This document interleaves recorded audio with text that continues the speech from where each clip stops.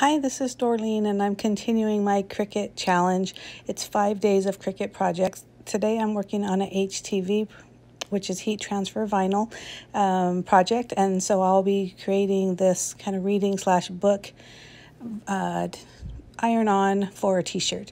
The first thing I did was I went to images and searched for the images that I wanted. And if you notice, they both have books. I don't want the books on this section, the sentiment section. So I hit that contour button, which is on the lower right-hand corner, and I'm contouring out or hiding the pieces that I don't want to show. And you can do that by scrolling down, which I just did there. Next thing I'm going to do is I'm changing that color to black because I want this to cut as one image. And if there's two separate colors, they'll sort on two different mats. So once I do that, I adjusted the size of the words by unlocking the image. There's a little lock on the lower left-hand corner, and then I just kind of stretched it out, and then I re-locked it. First I unlocked it, and then I locked it, and then I grouped the two together and align it so that they're centered. Once I do that, I like the way it looks, then I'm going to hit that Make It button. So now my Cricut's going to cut it out. But before I do that, there's a little section on the side that says Mirror. You always want to remember to mirror your images when you're using heat transfer vinyl, because the way it cuts, it's backwards. And if you don't mirror it, you basically are going to waste your HTV. Right now, I am weeding out the centers of the images, and you notice that I kept the vinyl on the mat. I don't normally do that, but this vinyl was on a roll, and I knew that if I took it off the mat, it would roll as I was removing the vinyl.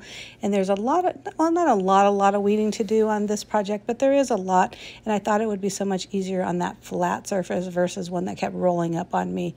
What I did do, and I won't show you the entire weeding process, is once I was done weeding in between, I cut around the images so I still kept the leftover vinyl because, you know, we don't want to waste product.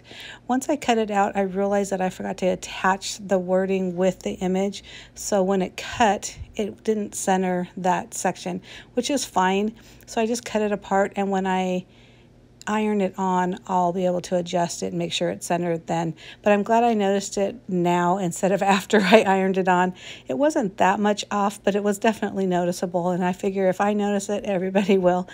So now my t-shirt that I'm using, I am using the iron as it's warming up to iron it for two reasons. One, it was wrinkled, and two, it's always good to preheat your the base, I guess, if you're going to call it that, in this case the t-shirt, because when you put the HTV on it, that just kind of acts a little bit more gluey, like it's warm already, so it'll attach better, and it is better on the image. Now, one thing to note, I normally, when you do an adult t-shirt, so from the collar, you usually about 3 inches down. I only did about 2 because this was such a large image, so I thought if I just kept going down, it would just be too long. So I ironed it on after checking the heat guide for Cricut, and once it cooled off, I went ahead and peeled all that off. Isn't that so pretty? I hope you like it. Give me a thumbs up if you do. Hit that subscribe button below, and I hope you like this final project and stick around for more Cricut projects from me. Bye! You can also see all of these images and get more information on my blog, which I will have down below. Thanks for watching. See you tomorrow.